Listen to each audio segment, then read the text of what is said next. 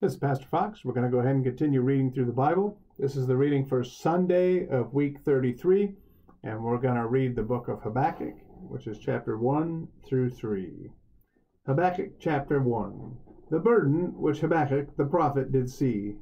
O Lord, how long shall I cry, and thou wilt not hear? Even cry out unto thee of violence, and thou wilt not save.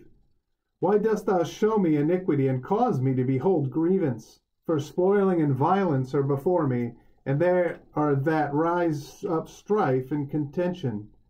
Therefore the law is slacked, and judgment doth never go forth, for the wicked doth compass about the righteous. Therefore wrong judgment proceedeth. Behold ye among the heathen, and regard and wonder marvelously. For I will work a work in your days, which ye will not believe, though it be told you. For lo, I raise up the Chaldeans, that bitter and hasty nation, which shall march through the breadth of the land, to possess the dwelling places that are not theirs. They are terrible and dreadful. Their judgment and their dignity shall proceed of themselves. Their horses also are swifter than the leopards, and are more fierce than the evening wolves. And their horsemen shall spread themselves, and their horsemen shall come from far. They shall fly as the eagle that hasteth to eat. They shall come all for violence. Their faces shall sup up as the east wind, and they shall gather the captivity as the sand. And they shall scoff at the kings, and the princes shall be a scorn unto them. They shall deride every stronghold, for they shall heap dust and take it. Then shall his mind change, and he shall pass over and offend, imputing this his power unto his God. Art thou not from everlasting, O Lord my God, mine Holy One? We shall not die, O Lord. Thou hast ordained them for judgment, and Almighty God, thou hast established them for correction. Thou art of purer eyes than to behold evil, and canst not look on iniquity.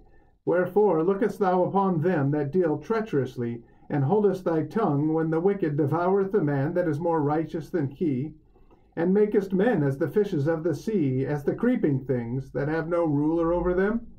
They take up all of them with the angle, they catch them in their net, and gather them in their drag. Therefore they rejoice and are glad. Therefore they sacrifice unto their net, and burn incense unto their drag, because by them their portion is fat, and their meat plenteous. Shall they therefore empty their net, and not spare continually to slay the nations? Chapter 2. I will stand upon my watch, and set me upon the tower, and will watch to see what he will say unto me, and what I shall answer when I am reproved. And the Lord answered me, and said, Write the vision, and make it plain upon tables, that he may run that readeth it. For the vision is yet for an appointed time, but at the end it shall speak and not lie. Though it tarry, wait for it, because it will surely come, it will not tarry. Behold, his soul which is lifted up is not upright in him, but the just shall live by his faith. Yea, also, because he transgresseth by wine, he is a proud man, neither keepeth at home, who enlargeth his desire as hell, and is as death, and cannot be satisfied, but gathereth unto him all nations, and heapeth unto him all people. Shall not all these take up a parable against him, and a taunting proverb against him, and say, Woe to him that increaseth that which is not his? How long? And to him that ladeth himself with thick clay. Shall they not rise up suddenly that shall bite thee, and awake that shall vex thee? And thou shalt be for booties unto them. Because thou hast spoiled many nations, all the remnant of the people shall spoil thee, because of men's blood, and for the violence of the land, of the city, and of all that dwell therein. Woe to him that coveteth an evil covetousness to his house, that he may set his nest on high, that he may be delivered from the power of evil. Thou hast consulted shame to thy house by cutting off many people, and hast sinned against thy soul. For the stone shall cry out of the wall, and the beam out of the timber shall answer it. Woe to him that buildeth a town with blood, and stablisheth a city by iniquity. Behold, is it not of the Lord of hosts that the people shall labor in the very fire, and the people shall weary themselves for very vanity? For the earth shall be filled with the knowledge of the glory of the Lord, as the waters cover the sea. Woe unto him that giveth his neighbor drink, that puttest thy bottle to him, and makest him drunken also, that thou mayest look on their nakedness. Thou art filled with shame for glory. Drink thou also, and let thy foreskin be uncovered. The cup of the Lord's right hand shall be turned unto thee, and shameful spewing shall be on thy glory. For the violence of Lebanon shall cover thee, and the spoil of beasts which made them afraid, because of men's blood, and for the violence of the land, of the city, and of all that dwell therein. What profiteth the graven image that the maker thereof hath graven it, the molten image, and a teacher of lies, that the maker of his work trusteth therein to make dumb idols? Woe unto him that saith to the wood, Awake, to the dumb stone, Arise, it shall teach. Behold, it is laid over with gold and silver, and there is no breath at all in the midst of it. But the Lord is in his holy temple. Let all the earth keep silence before him. Chapter 3. A prayer of Habakkuk the prophet upon Shigionoth. O Lord, I have heard thy speech and was afraid. O Lord, revive thy work in the midst of the years. In the midst of the years make known. In wrath remember mercy. God came from Teman, and the Holy One from Mount Paran. Selah. His glory covered the heavens, and the earth was full of his praise. And his brightness was as the light. He had horns coming out of his hand, and there was the hiding of his power. Before him went the pestilence, and burning coals went forth at his feet.